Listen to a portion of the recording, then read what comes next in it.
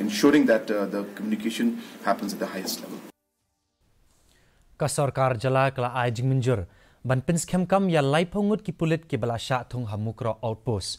Haba pintip yakni Menteri Rangba ka jalau Konrad ke sangma. Ulo ong ba ka sarkar jala kala dep banbu ya ki border outpost ha ki jaka babun ki jing yakajia ha shilenter ki jaka kaput ki badan ha Miglai bat Assam.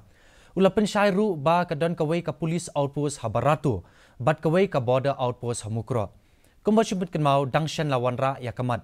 Balada dang don kam ne em ban thung kam ya kitu ki bla don lupa ha kakam ha ki police outpost ki bathamai wat apadeng ke jingklot bor ki tanat Pulit.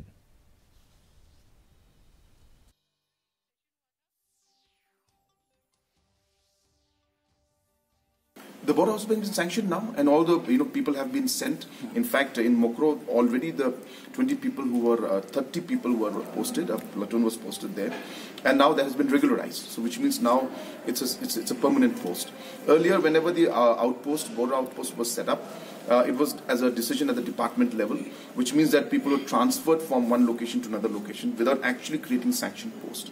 So the last cabinet decision we decided on this has actually sanctioned it, and those posts are now there for people to be appointed, and the ones who have been sent to Mukroh are now regularized.